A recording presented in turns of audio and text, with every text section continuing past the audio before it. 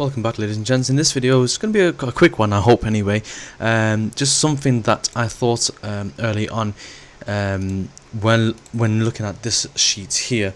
As you know, there's over 499 records here, so it takes a while to scroll down, and when you do this you miss the headings at the top, so you don't know what these columns are. And I know some of these you can guess, that's the genre and that's the gender, but you've got two sets of dates here, so you can very easily forget which one's which. So there's a little tool that helps keep that top row always in sight. Now I believe it's up here somewhere, so let's have a look. There we go.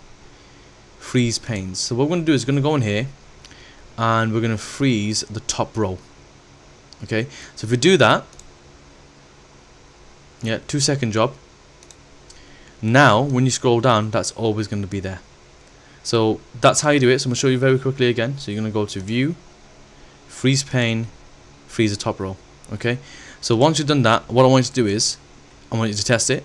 Go to the bottom and screenshot this to prove that it works. So I'm going to just do this. So you see that? So you're going to screenshot this and say, here's what you've done. You've used a freeze pane tool, and this helps with navigating this table so that you always know what each of these headers are, and therefore you know what information this data is underneath it. Okay, so that's going to be your next section, section number 6.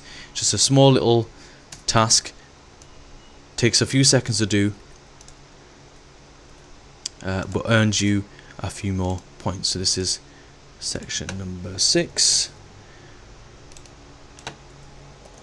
freezing panes.